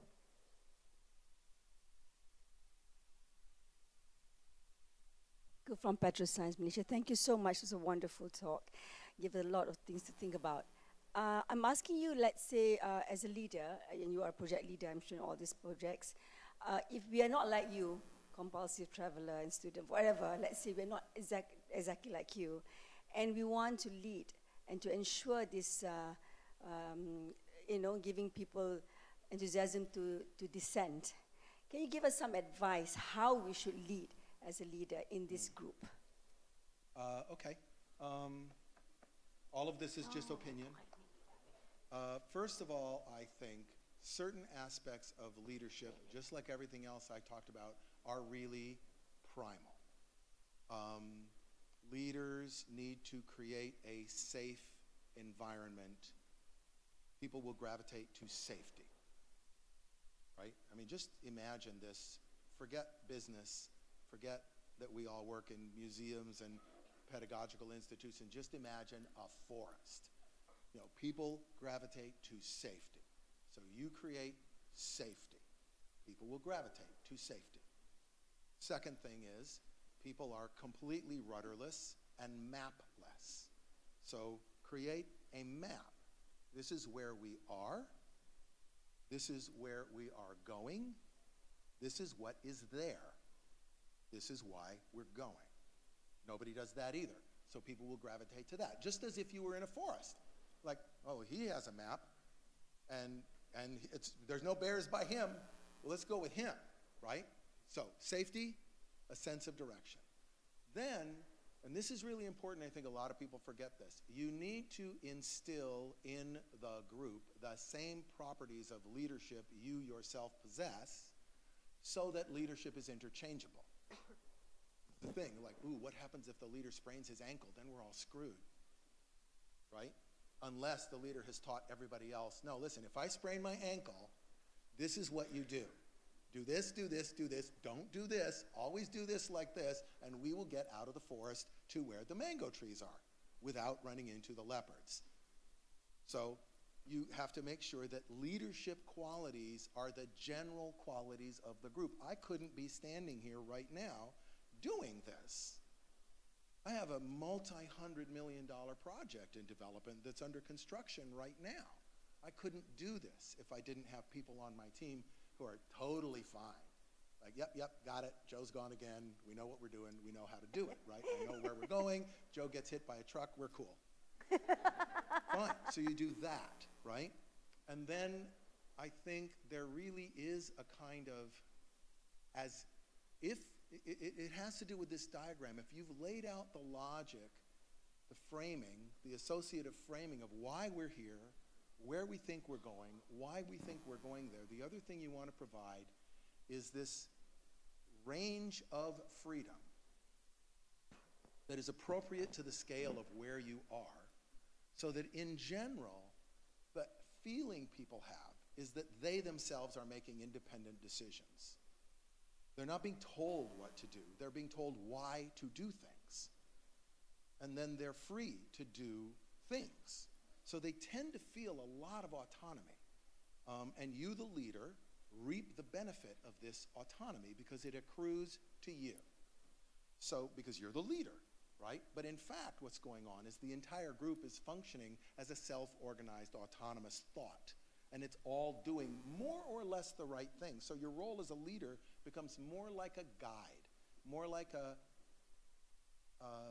editorial guide, where if you're doing anything, you're critiquing the validity of a person's independent decision. So I see that you have decided to design this wall in this way.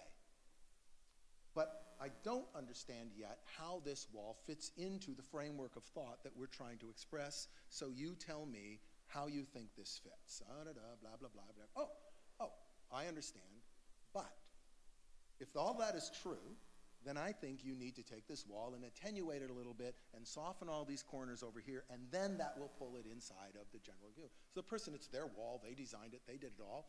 You're just sort of moving it closer to harmony. And what this does, it just creates a lot of autonomy. It's totally scalable. I really do believe it's totally scalable. I don't believe that in a creative enterprise,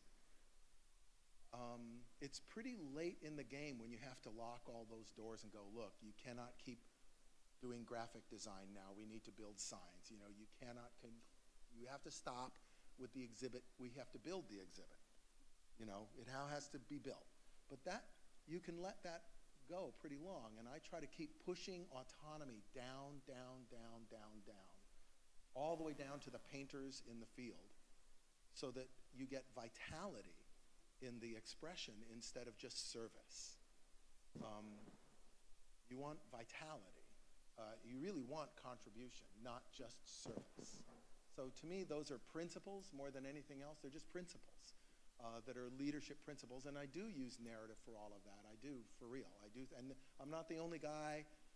Howard Gardner, you know, these guys will all talk about narrative and leadership, and it can be used, obviously can be used malevolently. Every dictator in the world knows that if you can control narrative, you can control society. That's an absolute fact. So you just don't have to be a dictator for that to be true. May I have the last question? Yes. Okay. I think it's the elephant in the room. Why do you think, if you, in your brutal, if it's at all brutal opinion, why do you think science museums lag far behind theme parks in terms of attraction? When I'd really like to think that the desire to understand as universal as the desire to be affected emotionally and to be, and to be attracted to something emotionally. Okay. Where do we suck? Okay. Yeah. I don't mean, I've thought about this. So, there's several layers of answer to this. Number one, when museums first became public institutions, generally in England and America, I'm not talking about private Wunderkammers where 6 aristocrats a year go in to look at like snail shells. Talking about a public museum. That was done with a very paternalistic urge to discipline, educate, and lift the masses. So there's this underlying disciplinary vibe of lines and containment, and you stand everywhere and you look at everything. It's very disciplinary. A, file that. B, there's that 18th century premise, which is tragically flawed, which if people just understand something, they'll care about it, which is utterly upside down from the way the human creature is designed. It's completely backwards, right? That only works for like scientists. And I don't think it works for scientists. Most scientists study things they care about. So the value equation tends to be upside down. So the push is very cognitive, very information biased, very, if you only understood this, you'd think it was cool because you understood it, then you'd be excited. Instead of, this is really exciting, you should care about it, and then learn what you'd like to learn. So the curatorial urge, so this goes to, I'm sorry, this is a long answer, but you asked, so this is my answer. A, you have the disciplinary format of standing and walking in lines and regarding. So it's not necessarily, once upon a time, this was like the only air-conditioned building a person would be in. It's not very different from peasants going into a church, right? Like, wow, look how big everything is, and they got glass. So that's all gone now, right? So I think the actual physical format needs to be much more modeled on a living room than a school. A, I need to be in a place where I feel comfortable, socially comfortable, doing what I want to do, and that's like a living room with couches and tables and chairs, and really different from this sort of chung disciplinary thing. B, I think you have to really make emotional appeals first. The whole thing you said about beauty, this museum being about beauty and this sort of Philippine predisposition towards beauty, I think is right, right? Beautiful first, then sensible, right? And then I think people now desire, they want to touch things and be engaged with things. You can't, the tactility will always be a weapon against the virtual world. To get people, but they are not going to touch things they don't care about. They're not going to touch things they're not motivated to touch. You're not going to convince them to engage it by telling them it's really important. And then the last thing I think is the learning isn't really happening in the museum. There's not enough follow-up.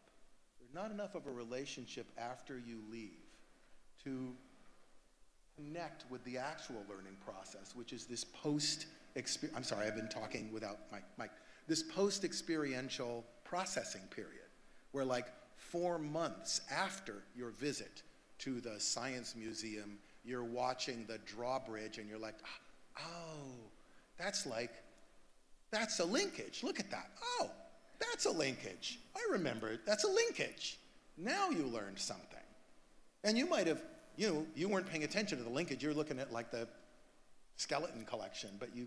So following up on the learning process and sort of facilitating the post-visit process, and that I think is a valid place for mobile devices and digital connection and stuff, would help own the discovery when it does happen, which is not happening in the museum.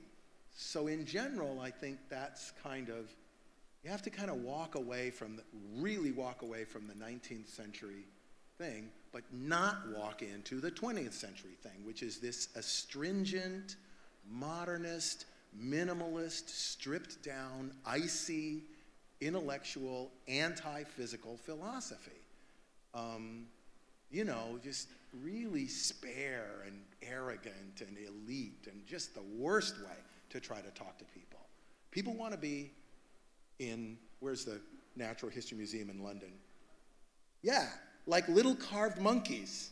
I want carved monkeys and squid-shaped capitals, and I want to be in a place that feels redolent with narrative, redolent with texture, redolent with associative functions, and then I'll look at the thing, right? But I think right now there's almost, you know, there's that architecture-driven architects, man. You know, and it's just all this icy, metallic, thin, spare, bodiless, masculine, mechanical, bad. Bad. Human bodies navigate in organic space. They navigate by reference to texture. They navigate by reference to articulation. They navigate by reference to color and angle of light, and they navigate by reference to representational imagery, and that is in your body. In your body. You can't fight it. You're not going to change it. None of those early 20th century architectural theorists are right. Mies van der Rohe, Corbusier, they're wrong. You're not going to change the way people are by forcing them to live in white boxes. They're not going to change. They want to live in something with texture, with color, with reference, with poetry, with complicated articulation, and they will explore that place because it implies that exploration will be rewarded with discovery. That's what I have to say.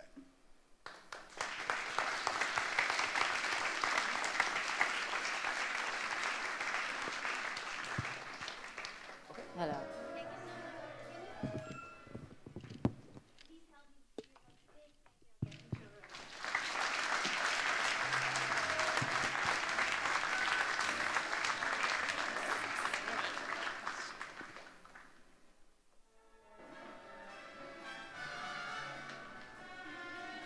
Thank you very much, Mr. Joe Rohde, for that very inspiring and moving talk. I hope this pushes us to move backwards or pushes us back to think on how we work in our science centers, in our museums, and how we work with our colleagues, our staff, and how we develop our exhibits and institutions, okay? So just a refresher before we proceed to the rest of day 2. Can I ask you, what is our theme again? It's already written beside me. What is it? The whole thing first. What is it? An inspirational science camp. Camp. Reference on the camp, okay? So to set the camp mode again for day 2, we have with us Mr. Joseph De La Cruz from Role Players. Hello, hello. Hello, hello, hello. I'm not sure if the lapel mic is working. It's working. Hello, good morning. Okay, let's do this. Hello. When I say hello, you say hi. Again. Hello. Hi. Hello, I'm here again. I'm Joseph De La Cruz. I'm part of Role Players. And I'm here to bring you to that powerful, positive, emotional state again. I was here very early a while ago, and there was this small conference there, and I think the MC was trying to ask the participants why did they come here. And most of them were here to learn something new, to experience something new. And when we acquire a new knowledge or a new skill, we have to practice it.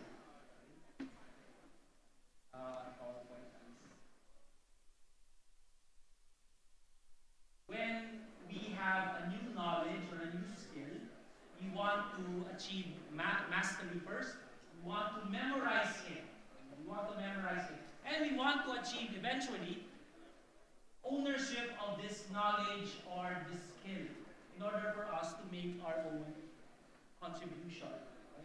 are listening to these talks, your mindset is, how can I apply this to our setting? How can I own this? And eventually, how can I contribute to this vast new knowledge? The other term for this is to memorize, to achieve mastery, then to have ownership, and then to somehow go to creativity. But we cannot go immediately to creativity if we not yet master the things that are already existing.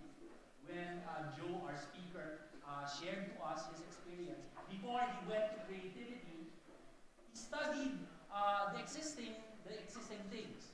He studied patterns, the people, nature, and everything. And then when he understood it already, that's when creativity steps in. Same with theater. My group, Takara Ateneo, presented William Shakespeare's Romeo and Juliet. And funny thing is, who wants to watch Shakespeare if it is staged already 1,000 times? What can it offer? Can it offer something new? We did Romeo and Juliet in a Philippine setting, and it's called Sintang Dalisay. We found a text, an existing text, Tagalog text, written in the 1900s. It is entitled Sintang Dalisay. Sintang Dalisay is roughly translated as pure love. And the Tagalog poet narrates the story of Romeo and Juliet. So we stage it as Shakespeare's Romeo and Juliet, but in Philippine setting. We try to understand the text, Romeo and Juliet, then try to own it, try to put it in the Philippine setting, and try to contribute to the knowledge in Shakespeare. We presented Sintang Dalisay, and we were able to give it a Philippine flavor.